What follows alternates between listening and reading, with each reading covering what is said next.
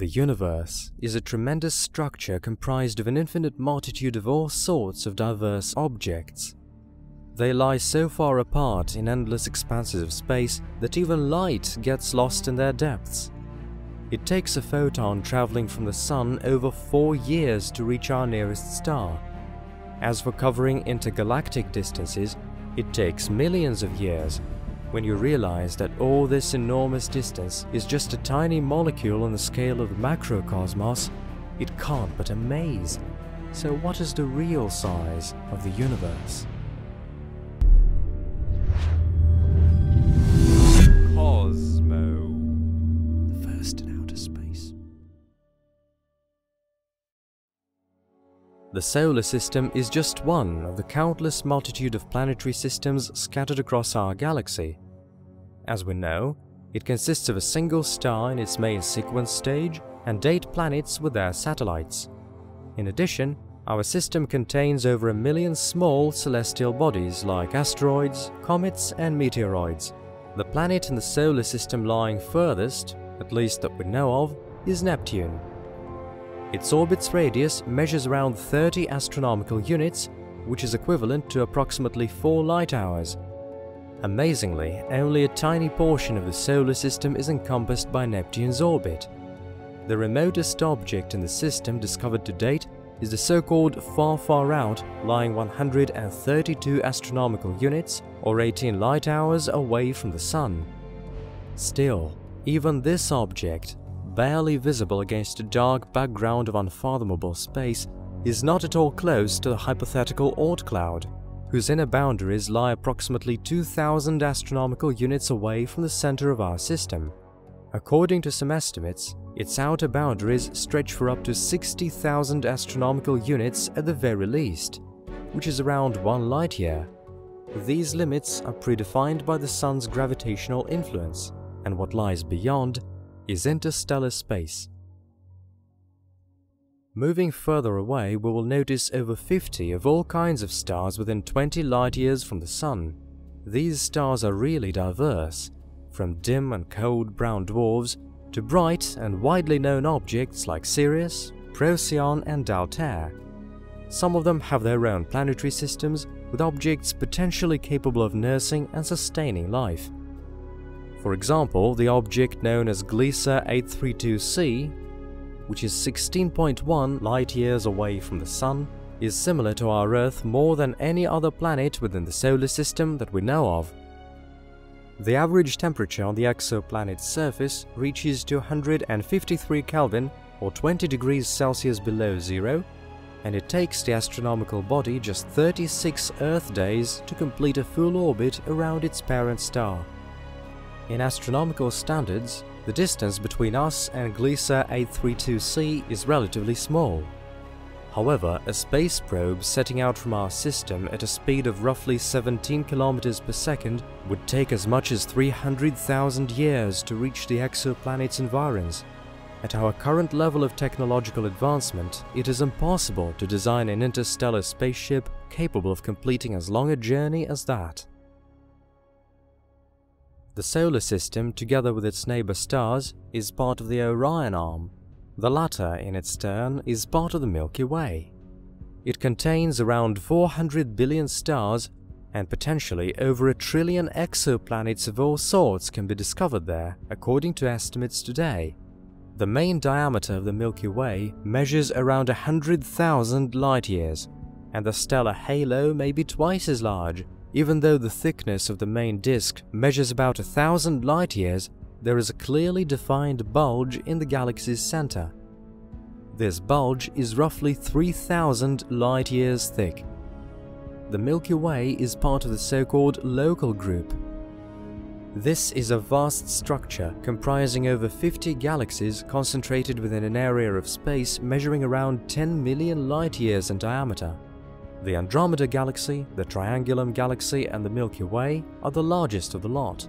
Some estimates show that the mass total of the cluster may reach as much as 3 trillion solar masses, with our galaxy and Andromeda accounting for the major part. With the distance from the Earth to Andromeda around 2.5 million light-years, it is considered to be our closest galaxy, not counting smaller or dwarf ones. Moving on to the next order, the local group forms part of the giant Virgo supercluster made up of over 30,000 galaxies. The supercluster is located within an area of space with a diameter of around 150 million light-years. Its mass total is as much as a quadrillion solar masses, or in other words, around 1,000 galaxies like the Milky Way. The supercluster is quite flattened, and around 60% of all the objects it is made up of appear like a flat sheet around 10 million light-years thick. Staggering though it may appear on the face of it, this value is actually small in terms of the large-scale structure of the universe. As we zoom out still more, we have a chance of seeing a giant supercluster of galaxies approximately 520 million light-years in size. Called Laniakea, it includes several galaxy superclusters, among others the Virgo supercluster and the Great Attractor. The overall mass of this formation measures approximately as much as 100 quadrillion solar masses. The Great Attractor lies roughly 250 million light-years away from our planet and is the gravitational center for all objects lying close by astronomical standards. It cannot be observed from the Earth directly, as the Milky Way's plane thwarts it. That is why the nature of the Great Attractor still remains an unsolved mystery today. Laniakea is part of the large-scale structure of the universe, an elaborate system of galactic filaments, walls and voids, gargantuan areas of emptiness in space. Some of these objects are really incredibly enormous. For example, the Hercules-corona borealis Great Wall stretches for around a staggering 10 billion light-years. Ever since its discovery in 2013, this superstructure has been considered the most gigantic component of the large-scale structure of the universe. To all appearances, it must be home to millions of galaxies, and the number of stars it contains will probably always defy calculation. The mere existence of a structure like that is a mystery to science, as according to today's accepted theory of universe's evolution, gargantuan clusters like that are simply not supposed to form. But incidentally, this wall, so enormous that the human brain cannot fully appreciate its dimensions, is still just a tiny portion of the observable universe. According to today's cosmological notions, space in the universe is continually expanding, with the speed of expansion depending on the distance between objects. The further an observed object lies away from the observer, the faster the distance between the two increases. The rate at which the two mutually recede is not limited by the speed of light, because it's actually space matter that is expanding, which means that at a certain point the two objects will be mutually unobservable. Relic radiation observation shows that the area of the observable universe is a sphere, with a diameter roughly 93 billion light-years. According to the theory of relativity, we can see and interact with only those objects that are within this sphere. This conventional spherical area in space is called the meta-galaxy, and it may be either all of the universe, or again its tiny portion. For all we know, hypothetically, there may well lie some unknown structures beyond the visible boundaries of space. Such entities are referred to as extra-metagalactic objects, and unfortunately it is impossible to study them today with scientific methods. Still, some astronomical bodies on the edge of the visible universe appear to be moving in ways different from what we would naturally expect, judging by the data we have.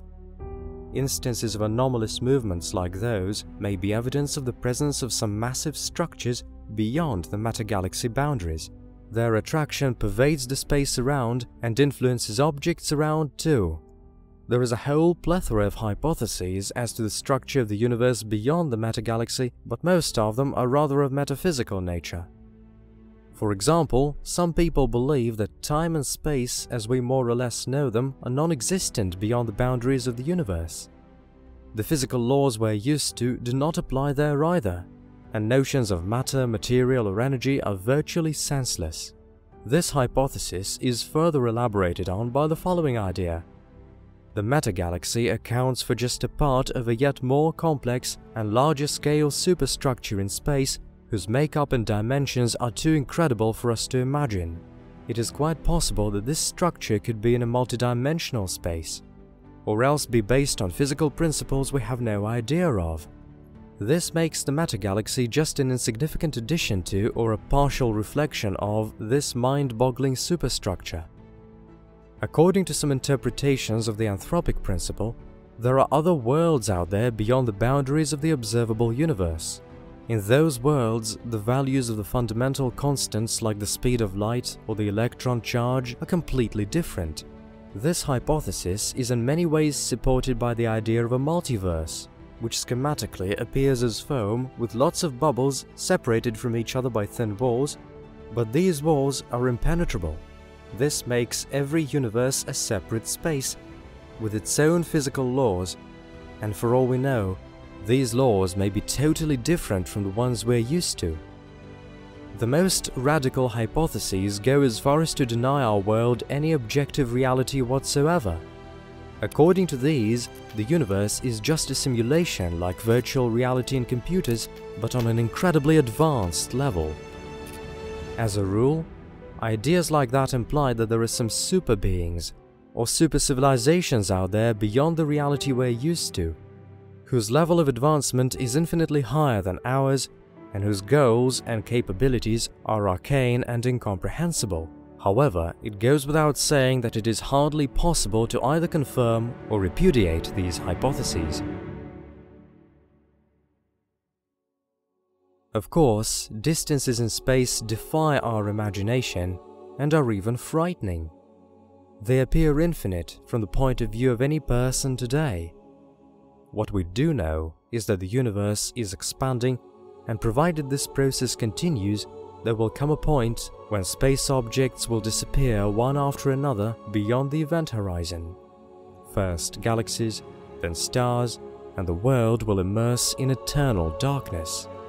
But by then, there will be no one around to witness that.